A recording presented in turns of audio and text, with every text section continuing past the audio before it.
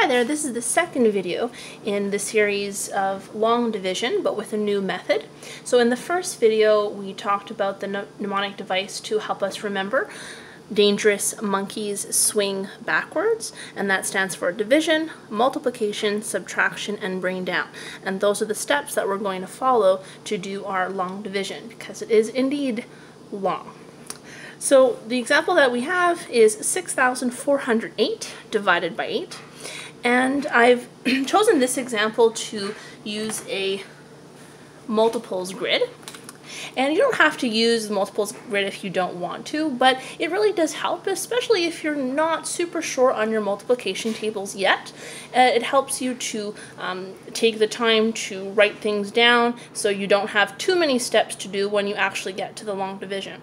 So all you do is make a little table with 9 spaces, and in each space you write the multiples of the number that you're going to divide by.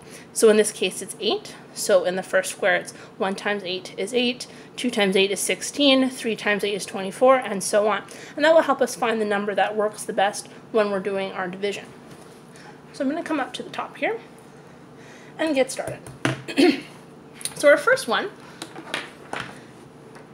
step that we're going to do here is division.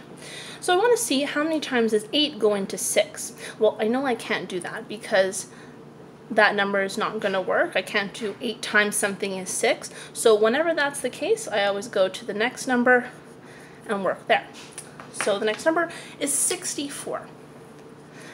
So I say to myself, 8 times something is 64. Well, luckily I have my multiples grid down here. So I'm looking for a number that is close to 64 or under without going over. Ah, here it is, 64 exactly. So I know that 64 is divisible by 8. Goes in 8 times. So I'm going to come up over here. 8 goes into 64 8 times. 64 divided by 8 is 8. There's our first step done. That's division. So now we're going to move on to multiplication. So for our multiplication step, we're multiplying the two numbers on the side here.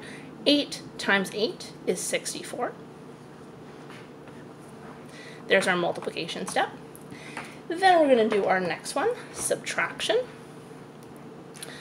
64 minus 64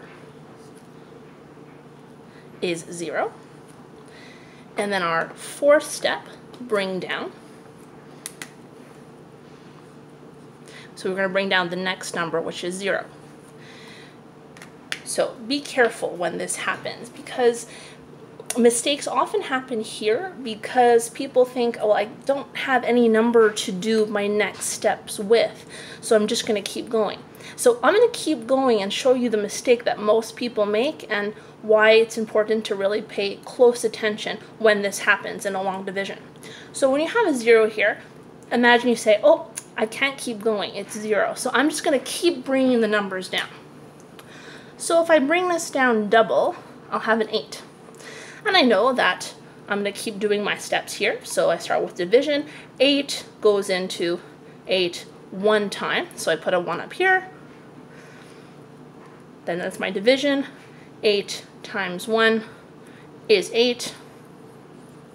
I do my subtraction. 8 minus 8 is 0, and then I have nothing to bring down. Then I'm going to look at my answer, I'm going to have 81. And if I check that on a calculator, 81 times 8 is not 6,408. 6,408 divided by 8 is not 81. So you really need to be careful here. There's a missing digit somewhere in here. So if this happens, never do the double bring down. We're going to get rid of this and do it the right way. So when you get a digit that's 0 when you're bringing it down, you're going to do the same thing and following the steps on the side. So you're going to say, how many times does 8 go into 0? Well, it goes in 0 times. So that's the mistake we made before, that 0 has to be there as the second digit.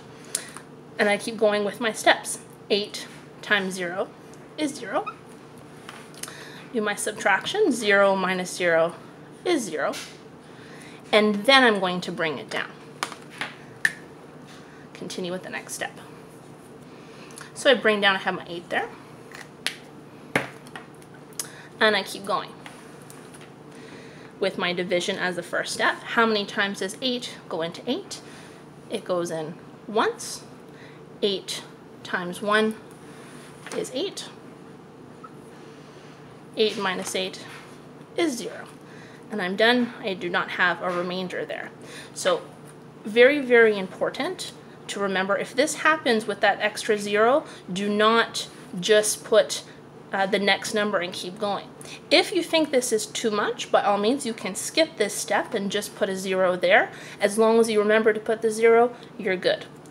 So that's how you do 6,408 divided by 8. The answer is 801 with no remainders.